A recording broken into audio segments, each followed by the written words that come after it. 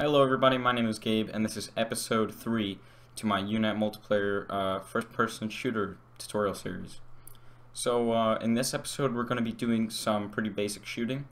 As this is a first-person shooter, we obviously want to have some shooting, so let's get straight into that. I'm going to go in my scripts folder here and I'm going to create a C# script called shooting, and we're going to open that up. Alright, so once you've opened the script, I'm just going to do the do and remove all this.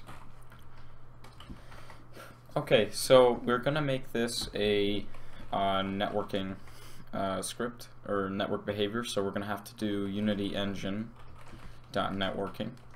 All right, and we're gonna instead of a mono behavior, we're gonna have to make this a network behavior. All right, that's good. And now we're gonna set up a few basic variables. I'm going to set up a public variable called, well, let's decide. I'll probably make this a float. Doesn't really matter too much.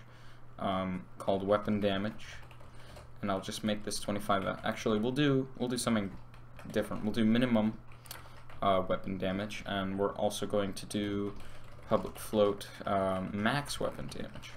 So we'll make this 50F. So whenever we do shoot, it will give damage in between these two numbers. Okay, I'm also going to make another float called weapon range, which could be about, by default, 100F. Okay, so I'm going to make a private void update, and we're going to do if input.get key down keycode.mouse1 to see if we left clicked, and we do have to make a raycast, so we're going to do ray, and we do have to find the camera, so I'm going to make a public game object FPS camera. So ray, which I'm going to call the ray, is equal to FPS camera dot screen point, is actually equal to FPS, oh, I screwed up. We have to make this a camera, not a game object. So FPS camera dot screen point to ray, and we're going to make this a new vector 2. Screen dot width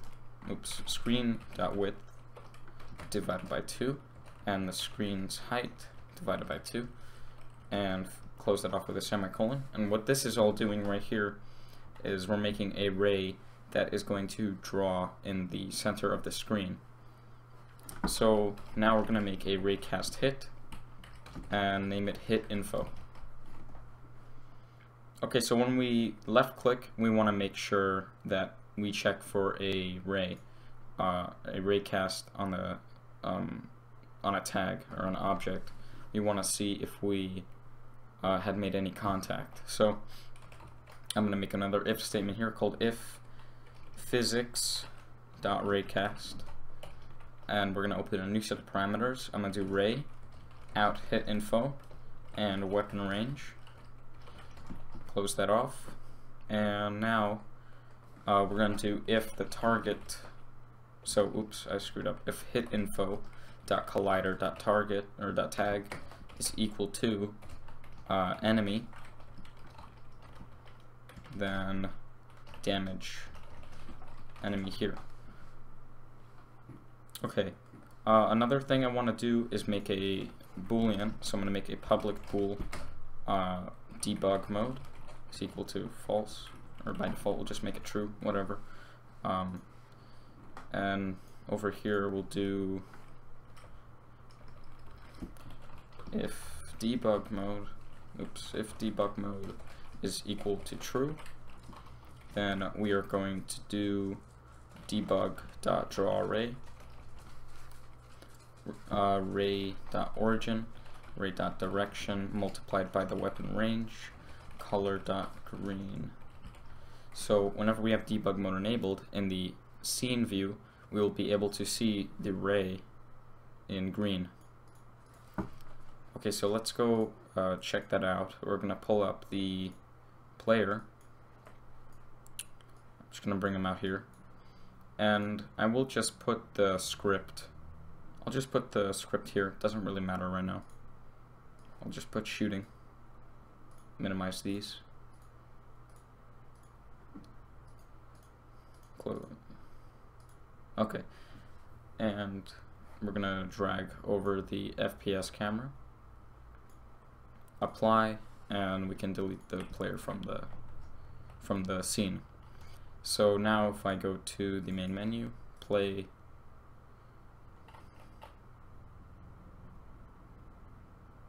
and LAN host. Okay, we're gonna have to fix this issue with the cube in front of us. We'll do that in a sec. We should see in the scene view we do have a ray, and it's working perfectly fine. So if I move this over here, you can see I'm moving around the mouse, and we could see the ray is following where we are looking, which is exactly what we want. Okay, good. So now I'm actually gonna fix that problem that we're having there. So for player network, we're gonna do a public game object, I object, and if is local player, or if we are not the local player, then I object dot enabled or dot set active true. Actually, no, I'll do this the other way around. We'll do if, never mind, set active true. Yeah, we'll just leave it like that. So we'll just set this to true if we are the local player. So I'll bring back the player here. Go to the player network, I object, so I'll grab the I and disable this, apply, and delete. Now if we're in the game, we should be able to see that there is no object in front of us. So nothing is going to happen yet. We can't really see anything. All we have is a ray, but it doesn't do anything yet. So we're going to make a prefab in the game, and we're just going to make this a cube. Scale this up a little bit. And this will be our enemy, and I want to sort of make him the same size. So that should be good. Doesn't really matter too much, at least at the moment. So I don't know, we'll just leave it like that. That's fine. And I'll make him red. So in materials, I'll make a new one called red. Put it on the enemy, make him red, and that should be good. I'll just call this enemy and give him a network identity and a network transform. The network transform is temporary. We will make our own network synchronization thing like we did for the player, but for the enemy. This is temporary. So he's not going to move yet or anything, but I am going to give him a tag called enemy. Alright, so in the prefabs, I'll just put him there. Delete. And if we go to the main menu and in the network manager, I do want to add him as a registered spawnable prefab. This is very important. If it is not a registered spawnable prefab, then we're going to run into some problems when we attempt to spawn the enemy. Actually, instead of removing him, I'll just keep him there. It's fine, because we're not going to do a script right now with spawning the enemy. Okay, so over here we're going to do debug.log. We hit an enemy. Okay, we hot an enemy, nice. Okay, we hit an enemy. So if we go in the game, oops, we have to go in the main menu.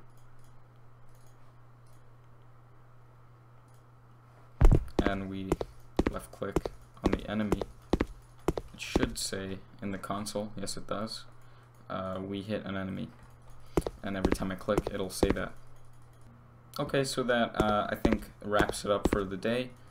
We have some basic shooting. There does seem to be something wrong with the enemy though. No. Okay, I guess not. It's just my terrible aim.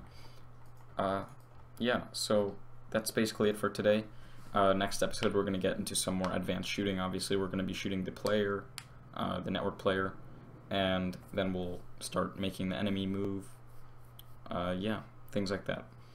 I hope you guys enjoyed the video, and have a good one.